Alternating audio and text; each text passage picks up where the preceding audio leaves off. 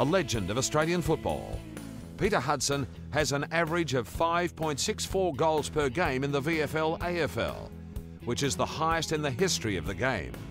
I grew up with a football in my hand and seeing my dad play footy week in, week out. So yeah, I suppose I didn't really have much choice in the matter. I was going to play football for sure.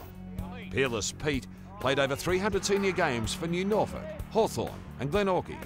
Many interstate games in Tasmania, interstate matches for Tasmania and Victoria, and Australian Championship matches for an Australian record career of 2,038 goals in senior football.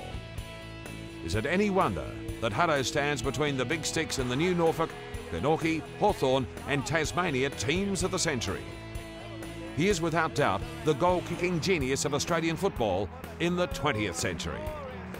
But I was very fortunate to do two things in my footy career that I think will leave me up there forever, and they've got very little to do with the game. But one was flying to Waverley in a helicopter, and the other one was the church in Hawthorn where the minister of the day wrote, "What would you do if Jesus Christ came to Hawthorn?" on the notice board out the front.